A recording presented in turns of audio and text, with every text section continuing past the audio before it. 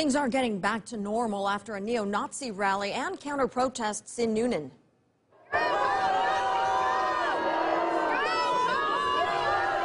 More than 700 law enforcement officials were on the ground to keep the peace. Two business owners took me through the steps that they took ahead of the rally.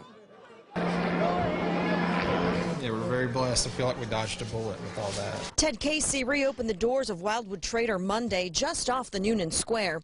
As a precaution, the business was closed Saturday for the neo-Nazi rally that was held at Greenville Street Park. There's been fatalities in the past when these two groups have clashed and lots of damage. Saturday, the National Socialist Movement gathered at the park, and just beyond the park were hundreds of counter-protesters and more than 700 Noonan police, Coweta Sheriff's Office, and GBI officers assembled to maintain the peace. You know, it's a pain being closed on a Saturday. That's one of our biggest days. On Sundays, crews came around removing barriers and even bringing back the trash cans that were taken away for Saturday's rally, a sign to merchants that it would be business as usual on Monday. I don't really want to go through that again. Jesse Yates owns Vinylite Records. He opened Saturday for a planned event, but closed in the afternoon. You can't replace us.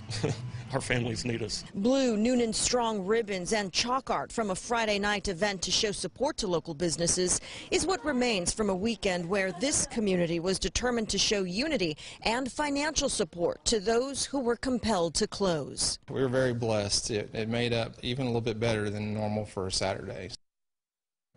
There were 10 arrests that day. Noonan's mayor told me over the phone today that she was pleased how everything turned out, specifically that there were no injuries.